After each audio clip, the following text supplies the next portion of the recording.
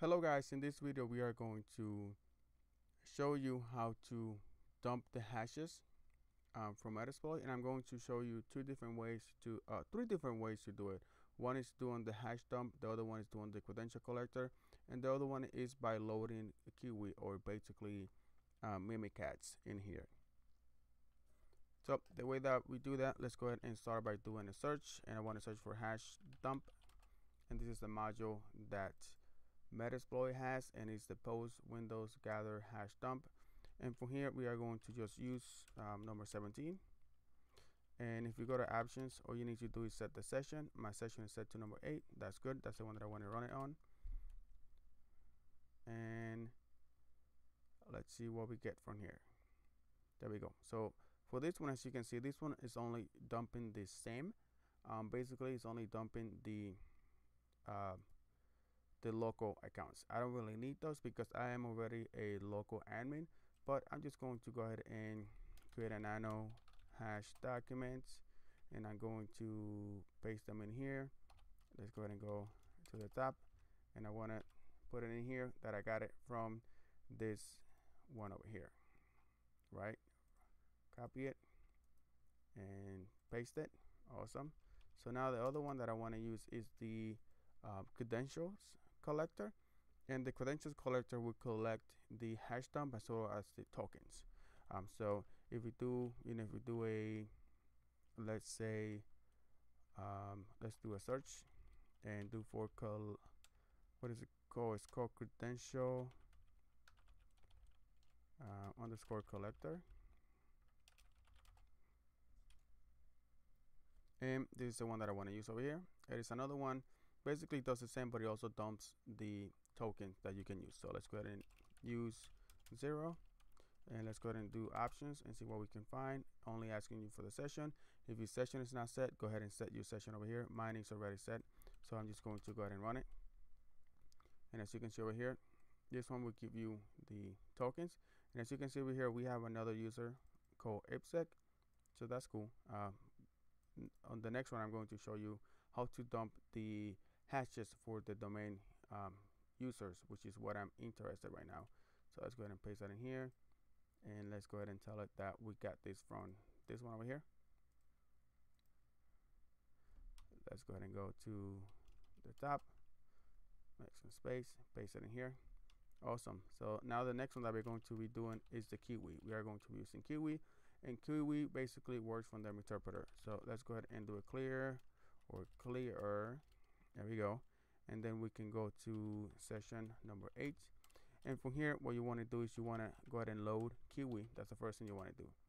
Now mine is already loaded, so it's not going to load. And then after you load Kiwi, you can do help, and from the help commands, you can see that it's going to display the Kiwi commands as well as the other ones that you can do. Hash dump, that's the one that we already use, and let's go ahead and you can either do the creds all dump, Kerberos dump, the live SSB dump, the MSV, which is the one that we're going to be using. Let's go ahead and paste it in here. Awesome. So let's go ahead and go to Parrot OS, or I'm sorry, let's go ahead and go back to the interpreter session, and let's go ahead and run this command. Boom, there you go. So this one over here, we can go ahead and copy it, paste it in nano for the document that we have open, and let's paste that bad boy in. I guess I didn't copy it. Copy, and now we can go ahead and paste it. Also, so right here you can see that we have the LM, the NTLM, which is the hash that we want to, and the SHA-1. So this is the hashes that we're going to be working for. You can see that we have the administrator, where the domain is file share. So this is the local administrator. We don't really care about that.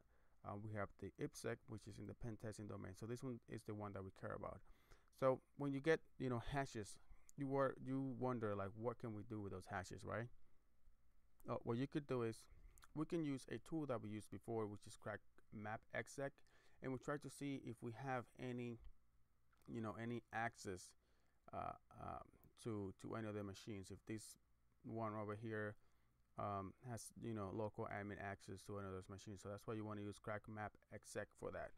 And we are going to copy the NTLM for that. And what we're going to be doing is, Like I said, we're going to be using crack map exec. We're going to be using SMB. We can do 192.168.1.50 all the way to 192.168.1.55. That's the range that we are using. The user is going to be IPsec. The password is going to be a hash, so I believe it's a capital H. Paste that in there, and let's go ahead and run it and see what we get from here. And it went for only that 55, and so it didn't do for the entire domain. Do we have to remove the space in here? And that's what it was. So you can see now that it ran for 55, 50, 53, 55 again, and 53. And for 53, if you have noticed over here, it says that it's pawn, which means that this user over here has local admin access. So what can you do for that from there? What we're going to be doing is, on the next video, of course, we're going to be doing some lateral movement, since we found that the IPsec user has